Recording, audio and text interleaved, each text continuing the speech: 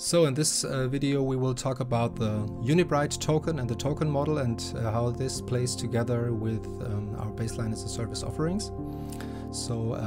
as true as it is that there's no token directly connected to the baseline protocol because it is just a protocol, just a pattern, of course there are tokens involved when it comes to paying blockchain transactions, for example gas costs in Ethereum,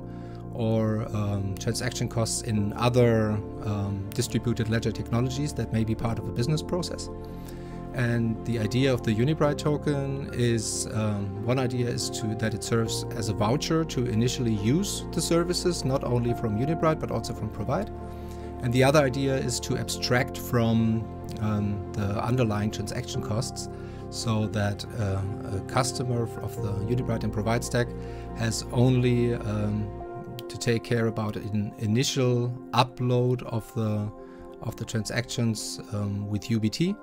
and related costs like gas costs are then covered by Unibright and Provide, and the Unibright token as a programmable ERC20 token is just a perfect way to serve that and to automate it.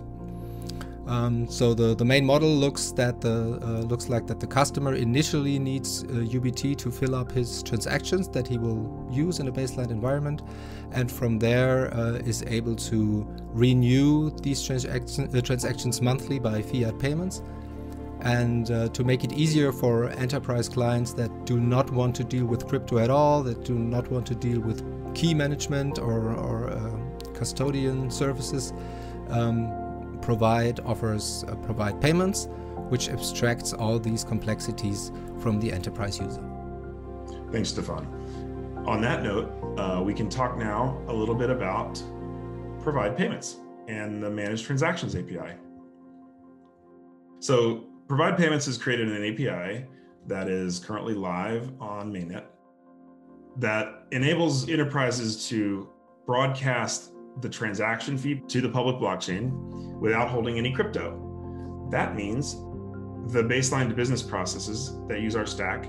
use Provide Payments to procure the software solution the way they would procure other enterprise software solutions, which is a huge win for the facilitation of enterprise adoption of public blockchain.